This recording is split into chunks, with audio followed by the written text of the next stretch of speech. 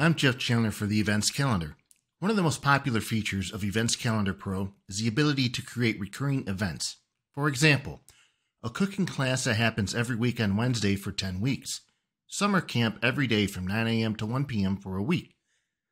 A board meeting that is always on the second Friday of the month. Holiday celebration that occurs on the same day every year. Or school exams that repeat multiple times but without a particular pattern. All of these scenarios are possible with recurring events. However, note that you can only add one recurrence pattern per event. For more complex patterns, you can group together multiple recurrent events in a series. You can always add any number of single date-based recurrences. This video will show you how to use this functionality in detail. While you can create recurring events in both the block editor and the classic editor, we'll be using the block editor in this video. Let's begin with the time and date settings for your event.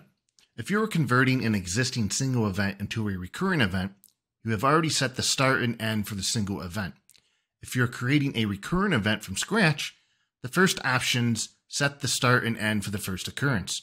The first occurrence will also dictate what kinds of pattern options are available.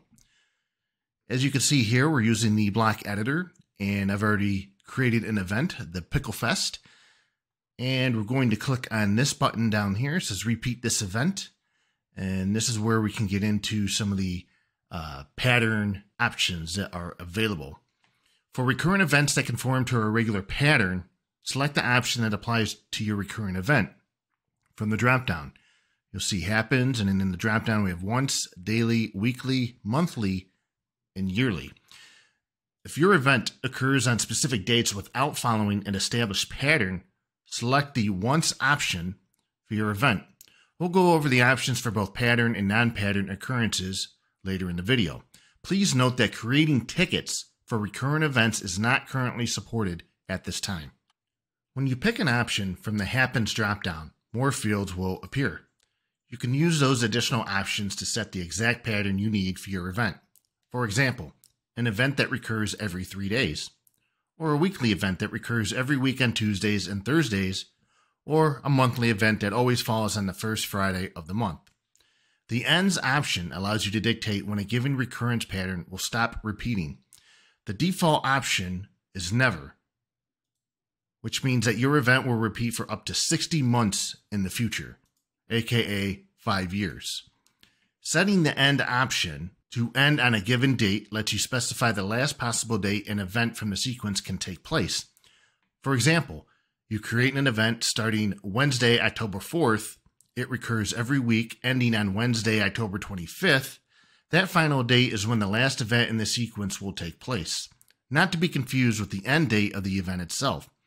If you selected Tuesday, October 24th, then the last instance of the event would take place on the preceding Wednesday, October 18th, instead. You can also set the pattern to end after a specific number of occurrences. For example, an event that happens every month and ends after 12 events will recur each month after a year. In other words, the on and after options let you distinguish between inclusive and exclusive date ranges. Selecting the never option means that events will be created up to 60 months, 5 years after the initial event's date. Remember that you can only add one pattern-based rule per event. If you have a more complex event, you can use the series feature to group several recurring events together. You can also add as many individual occurrences to a recurring event using the once option. You can remove a set of recurrence rules at any time by clicking the trash icon on the right. As you can see here, click the trash icon, that gets rid of the pattern occurrences. If your recurrent event includes one or more event instances that do not occur as part of a greater pattern, you can add these events to your recurrent event by using the once recurrence type. You can add as many of these manual recurrences to your event as you want. Enter the date for your event into the on field, which is right here, by typing or using the provided date picker. You can also exclude days or dates within a recurrent event by using an exception. As you see down below, you can click the Add Exception, and here's a list of options you can do through the drop-down menu here, and you could select the date with the date picker here. And for example, if you have an event that happens weekly on Fridays, you could choose to exclude the third Friday of every month. the recurrent event would not appear on your calendar every third Friday. The Add Exception option will appear as soon as you add any other recurrence rules. You can exclude occurrences based on a pattern or choose individual dates. And as you can see here, we can add more than one exception if you would like to do that. The Add Exception option will appear as soon as you add any other recurrence rules. You can exclude occurrences based on a pattern or choose individual dates. You can only have one pattern-based exception per event, but you can add as many single once exceptions as you'd like. You can delete exceptions by clicking the trash icon to the right. As you can see here, click that and they disappear. Once you have set a recurrence pattern and or added individual occurrences with the once option, you can save the event. When you save, the recurring event occurrences will be created. If your event was not already in a series, a new series will also be generated as part of the recurring event save process. So I've already saved this post, so I'm going to click Update. Then we're going to go back to the WordPress admin dashboard. We're going to go to Event, Series. And as you can see, a series has been created on that event. And we have 55 different events. And what's nice on this screen is you can convert any of these recurrent events back to a single event. If you have many such recurrent events, you will quickly end up with a very busy calendar. Now, this could be particularly confusing to users accessing your events in list-style views. For example, if you only want 20 events to show per page, you don't want each page to be many events that are identical except for the difference in the start date.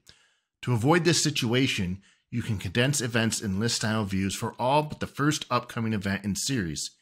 You'll be able to find this setting under Events, Settings, underneath the General tab. And if we scroll down, you'll see this option, Condense Events in Series, which will show only the next event in each series. And again, only affects the list style views. Also, when you checkmark this box, you'll see this option, Enable the Month View Cache.